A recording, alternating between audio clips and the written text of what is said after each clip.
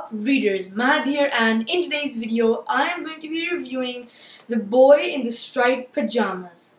Okay, I know I'm supposed to be telling you guys the end of the book in the end of the video, but it's so unextraordinary that I can't resist it. Okay, I'm gonna read it right now.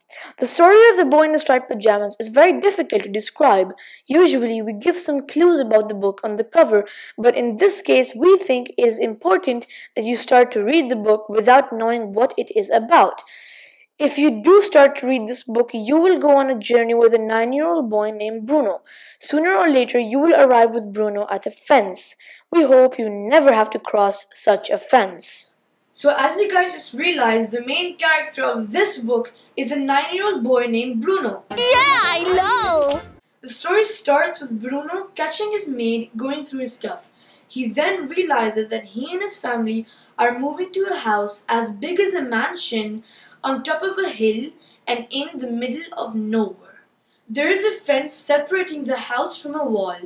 At first, Bruno did not know why the wall was there, but then he makes a huge discovery. Bruno's room is on the top floor, so he could see everything outside of his window.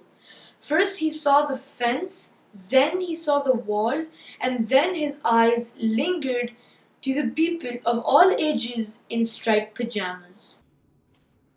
They had to move to that house because of his father's work. His father works in the army, you see, and he had to move to the house, which Bruno had no idea why. And one day he goes exploring to find where the fence ends. Instead, he runs into a boy hardly his age in striped pajamas, and they become friends just like that.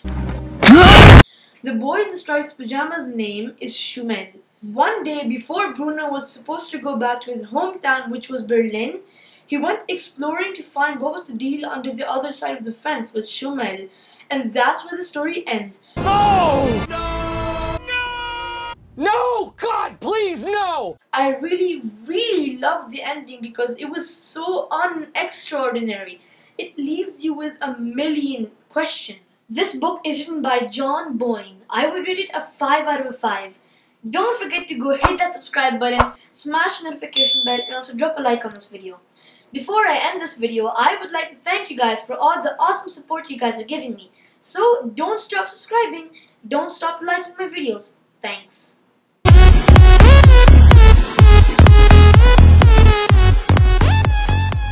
Back to his hometown. My voice cracks a lot. No, sorry. Mix it up. Sorry. It's okay. And in today's video, oh my god. Oh, not again. Catching his maid. Yeah, boy. That I'll say. What do I say, Carol?